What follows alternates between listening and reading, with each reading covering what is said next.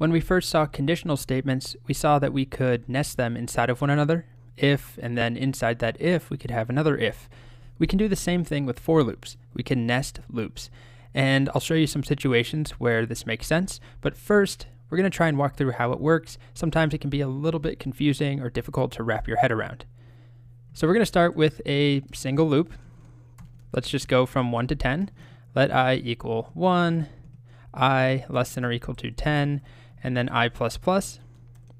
And I'm going to console.log the string outer loop, and then also I, and we get outer loop 1 down to outer loop 10. And now I'm going to add in a second inner loop. Now this loop is going to go the other direction, from 10 down to 1. So we'll start with let, and then what should we name the variable? This is a really important topic, and we'll actually come back to it in the next section in more detail. But for now, you should know you can get away with naming your variable I again, which seems like it shouldn't work. If we typed in our console, let I equal 0, and then I tried to make another I with a different value, I get an error. It says I has already been declared. But in this case, these I's, this let I and this let I, have a different scope. We haven't talked about scope.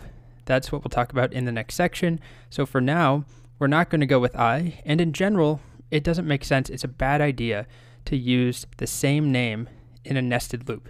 It's confusing to look at, and if you needed access to both these variables inside this inner loop, you wouldn't have it. If you name them the same thing, there's no way to reference both of them, or at least not an easy way. So that's not what we're going to do. We're going to go with J, which is pretty standard. If you use I, then move on to J for a nested loop. And then if there's a loop inside of J, use K, and usually you shouldn't have more, or you should try and avoid more nesting. I try and just do 2 loops whenever possible at most. Okay, so we'll go from 10, and we'll keep going while J is greater than or equal to 0, and we'll subtract, how about 2 each time instead of 1. So our outer loop is going to go from 1 to 10. The inner loop will go from 10 to 0 by subtracting 2's.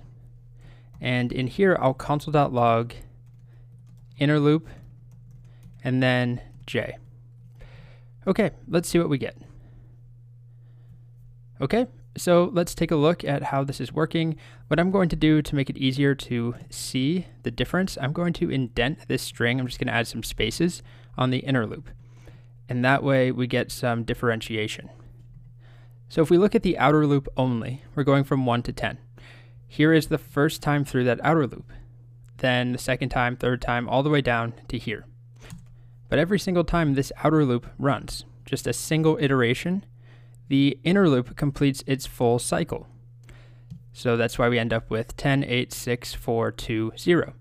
And then we hit the end of this loop here. So that means we're at the end of this first cycle. Then it starts over. I now goes up to 2. And we console.log outer loop. Then we hit this loop, and it has to finish executing. So it does its whole thing. 10, 8, 6, 4, 2, 0.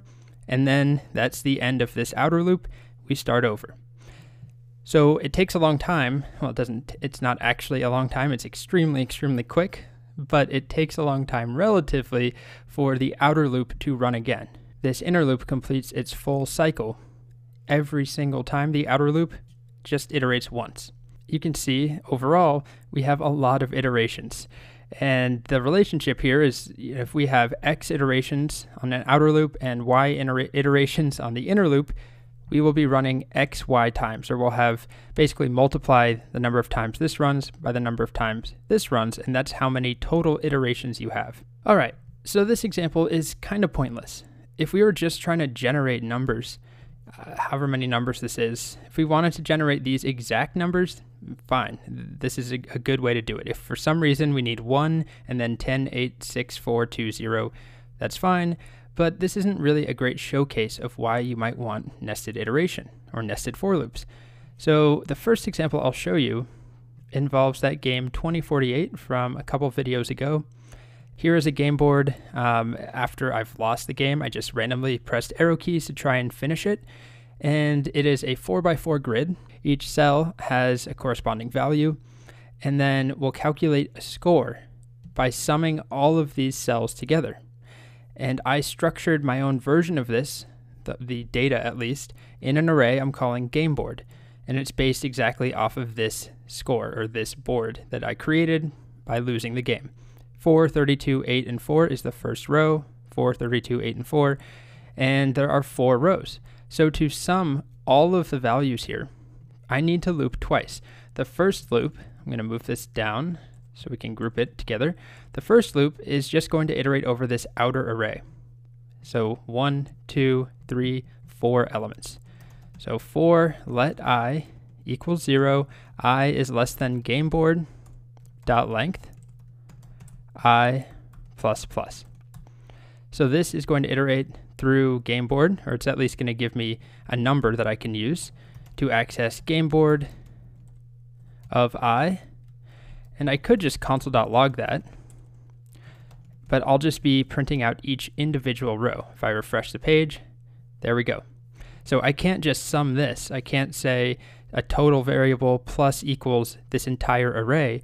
I need to then loop through each one of these subarrays, and for each value, add it to some variable.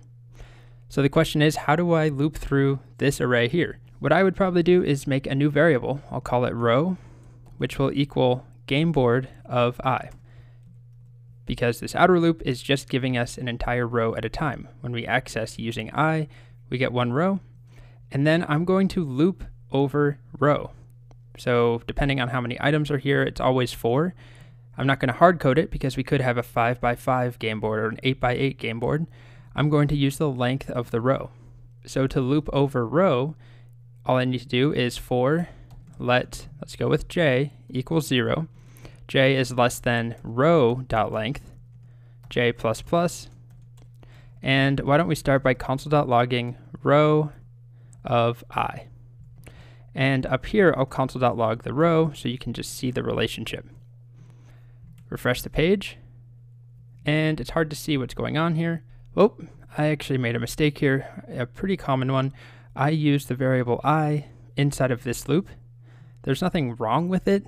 In a technical sense, JavaScript doesn't care, but as far as my logic is concerned, the variable I want is j. J is going to be referring to each element in a row. I is referring to the actual row. So in the first iteration, I is 0. And I'm then using that to access 0, item 0, item 0, item 0, which is why I get all of these 4s printed out. So I want to access j because j will be changing each time. And here's what we get. So our outer loop starts, we get this row, and then we loop over this. 4, 32, 8, and 4, that's each value. The inner loop finishes, there's nothing afterwards, so the outer loop is done on that iteration, and we start the next cycle. So now I is set to 1, which gives us this index, and we loop over this row. So why don't we sum it all together now? I'll get rid of these console.logs, and to do that, I need a total variable. Let's go with total score. Start it at 0, and then in here, I'm simply going to total score plus equals, and then row of j. Remember, row is this entire element each time through, and then j gives me a number like 0. So I'm going to take row of 0, add that to total score, row of 1, row of 2, row of 3, add those all in, and then the loop starts over, and now we're working on this array. And then I do row of 0 and keep adding them in.